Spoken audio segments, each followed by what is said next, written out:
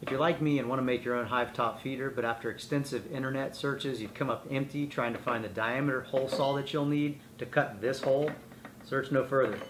Spoiler alert, it is 71 millimeters. How do I know that? A caliper. There we go. Where can you get them? Amazon. Link in the description.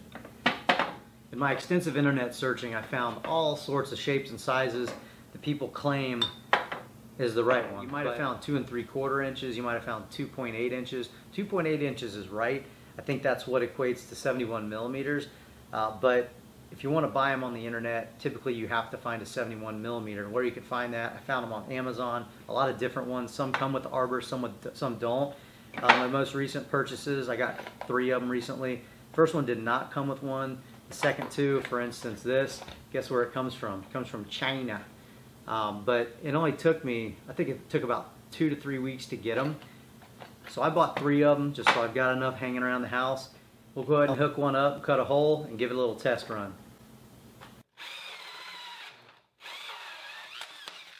Here's the fit we end up with. It's a nice tight seal.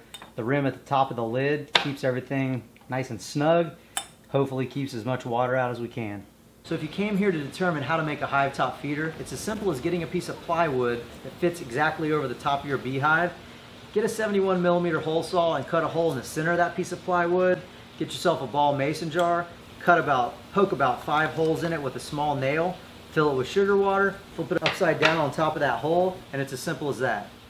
I got to thinking about hole saw sizes and thought maybe a 70 millimeter lid might give me an even tighter fit than what the 71 millimeter hole gives me. This is a 2 3/4 inch hole saw. If you look at the side of it, it says 70 millimeters, 2 3/4 inches. So they're claiming it's the same thing. So I went ahead and cut a 2 3/4 inch hole or 70 millimeter hole right here next to our 71 millimeter, and look what happens. When you try to fit your lid, it won't go in there all the way. You'll have about 3/8 inch remaining that can't fit in there. When we put it in the 70 millimeter or 71 millimeter hole, we get a nice tight fit right to the lip. Flip it upside down, it doesn't fall out, nice tight fit.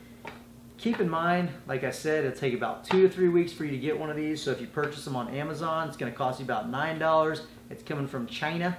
2 to 3 weeks later, you're going to have it. So plan accordingly because you want to have your hive top feeders on and ready to go before the dearth. I hope the video helped you out in your hive top feeder search. If you have any questions, let me know, and thanks for watching.